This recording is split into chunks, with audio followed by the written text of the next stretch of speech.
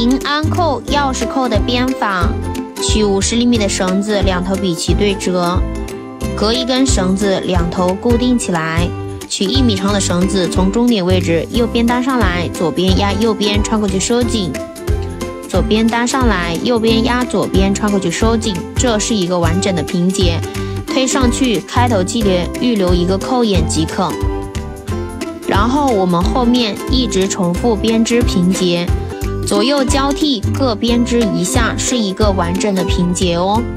大概平结的长度呢，打4到5厘米的长度即可。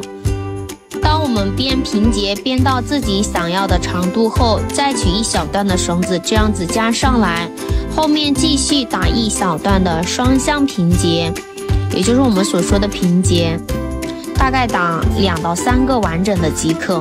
打好之后，这2个小的绳头就可以修剪掉，再用我们的打火机烫粘绳头，防止脱线了。然后上面加的这个绳子穿上一个扣子，右边的绳拉到左边的绳下边搭上来，左边的绳子像这样子交叉穿过去收紧，这是折结的打法。打好之后修剪绳头，烫粘绳头，防止脱线，这样我们的钥匙扣头就做好啦。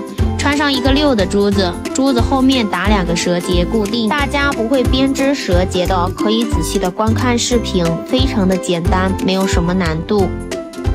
打好2个折结之后，就可以穿上我们的一个福字配件，紧接着穿上平安扣，2绳头分别拉向两边，扣头包在中间，2绳像视频中这样子打包心的折结。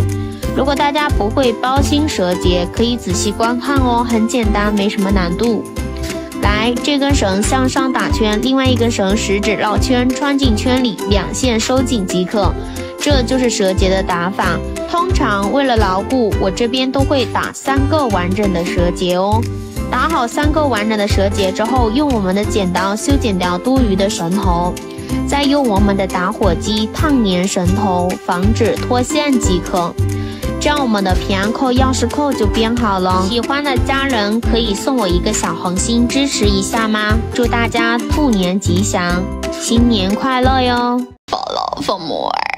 Bye.